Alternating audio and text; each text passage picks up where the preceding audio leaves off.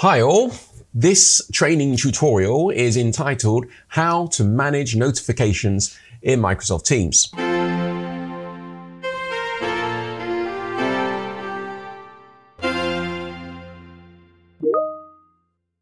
So to give you a rough idea, let's swap to my team just here, okay? So the idea is I'm going to communicate with Josh, who is a member of this new ice cream flavor team. So where do we go actually to manage the notifications? Well, what you do is you can go up to this ellipsis here at the top, and then we can go to settings and we can go to notifications. And then when you click on notifications, here is pretty much everything you'll need to manage your notifications in Team. And if that's it, then great. If that's it, you can say goodbye. See you later. No, don't do that. There's a lot more to this. Let us click on customized. I'm not going to go through everything of this, but I'll go through some of the main ones. So if we go to customize here, now just want to draw your attention to a few things. I've turned both of these ones off. I'll come back to that a bit later as to what those will do.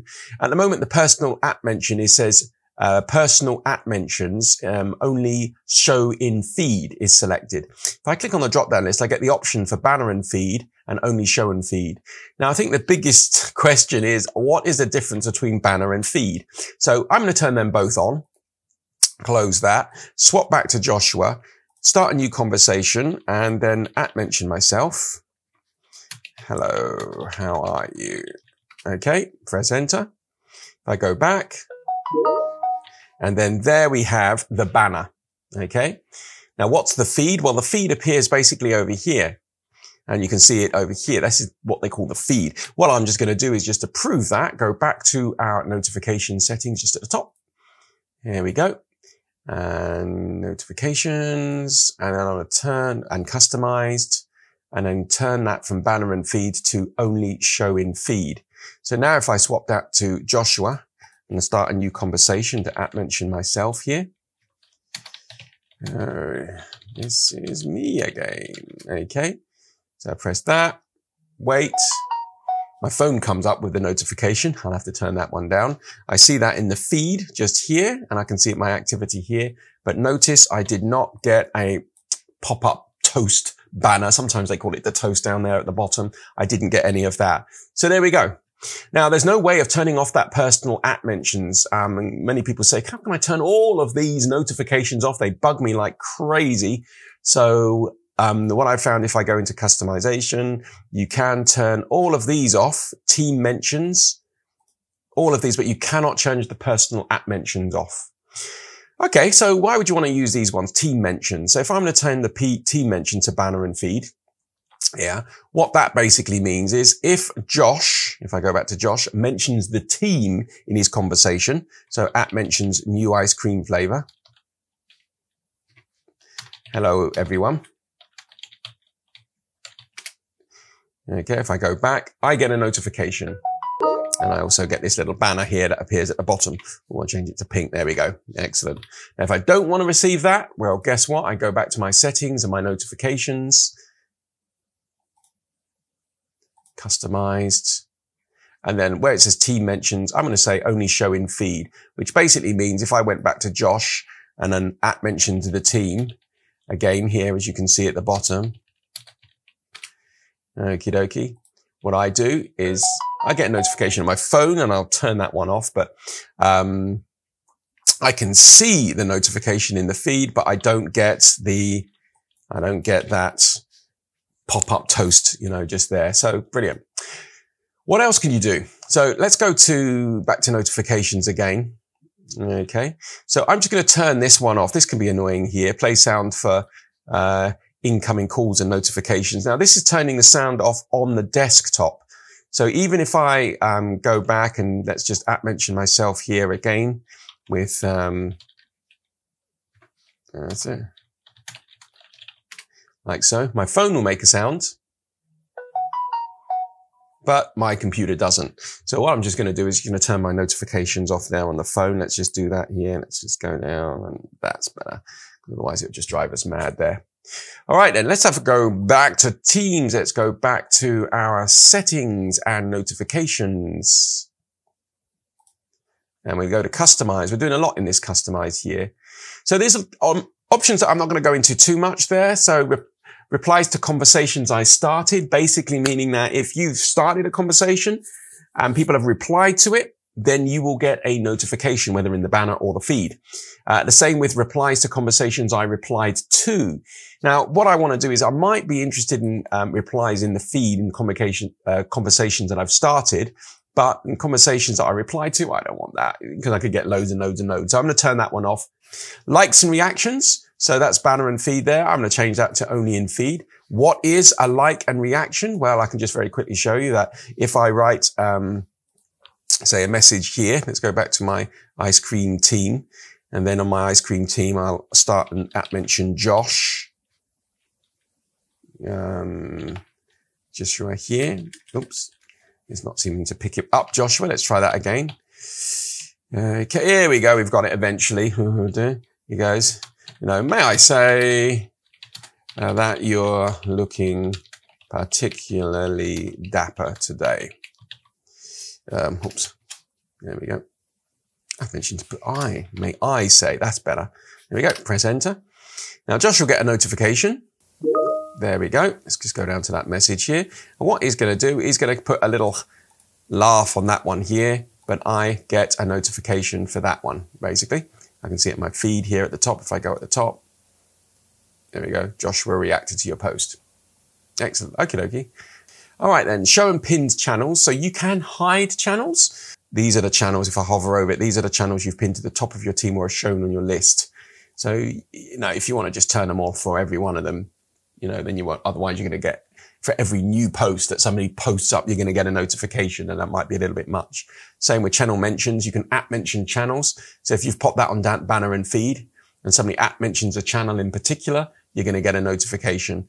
Just give you an example here. If I was in Josh, just here, got a new conversation, and go @general. Now it'll be the general channel in the new ice cream flavor team. Hello, I think you will find this message annoying. Here we go. Now that's in there enough. Now it comes up. And now because I've turned that on, I'll get a little notification. Excellent. All righty then. I don't get a sound because I've turned that one off. All right then. Let's have a good look at a couple of other things that might be handy. Now, if you've started teams, let's just go back to our notifications here. There we go. Now, if you've started teams, you may have the show message preview little slider there selected. So what does that mean? Well, if you are in a chat with somebody, so say for instance, let's go back to Josh here. Oops, let's close that one down. Let's go back to Josh. And then Josh is going to chat with me. There we go. That's good. So this with me. And then he will say, Simon, did you get that thing on your body removed by the doctor? So that could be quite embarrassing, can't it? So if I go back here, you notice here, yeah, it actually appears on the message. Oh my goodness. And so if somebody's looking over your shoulder and if you're in the office, or worse still, you're in a public place and somebody just sends you that message, they will instantly see that. So what you might want to do is go to these little settings just here, go to settings and then turn that off.